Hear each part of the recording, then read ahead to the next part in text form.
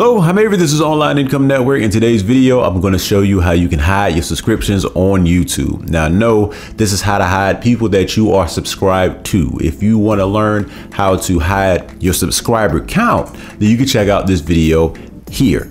Now, I also want to say that you can follow this tutorial on PC or you can do it on your mobile phone. You just have to put your phone in desktop mode. If you want to put your phone in desktop mode, you can check out this video here.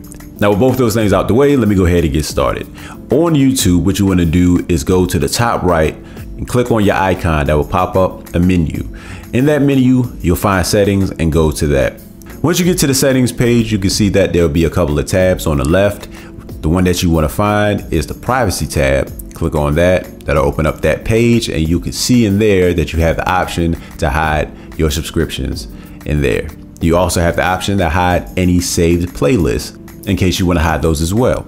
Now that's how to get to this page, but if you also just want to go ahead and look at the pinned comment down below, that will also take you to this exact same page if you are signed in. So with that being said, you know how to hide your subscriptions so nobody will know who you're subscribed to.